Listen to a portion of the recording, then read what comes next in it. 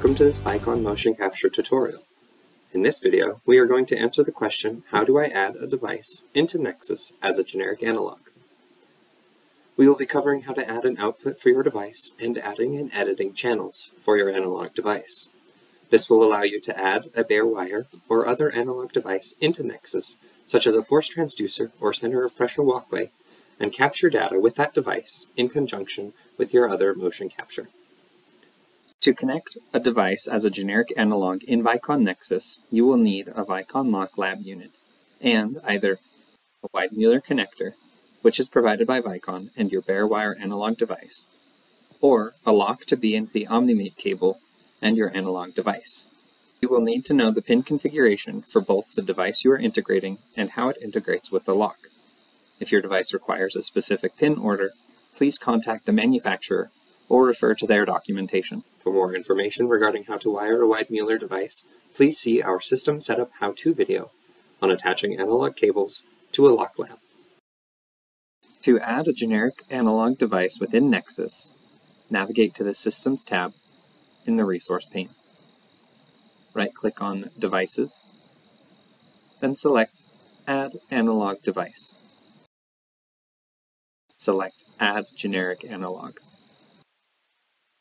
The source refers to the lock lab or lock plus device that you've connected your analog devices to. From the drop-down list, select the correct one from the available analog option cards detected in your Vicon system architecture. Note that for each generic analog device, you can change the name of the device within the software. To add an output, right-click on Generic Analog and add the output that you are interested in. While there are many outputs to choose from, in this video we will only be showing an electric potential example. The workflow will be the same if you select any other output. Once you have added the output you are interested in, expand the arrow to the left of the generic analog heading, right-click on the new output, and add the number of components. For each component you will need to change the general properties, such as the name and scaling factor. The scaling factor is a value that gets multiplied by the incoming voltage to compute its real-world value. The scaling factor converts that voltage to the unit of the output. If a scaling factor is needed, it must be known beforehand. For each component, you need to change the source information. The pin corresponds to the analog input connectors from the lock. The gain you set depends on the expected gain of your device. The gain, in volts, represents the expected voltage range of incoming signal.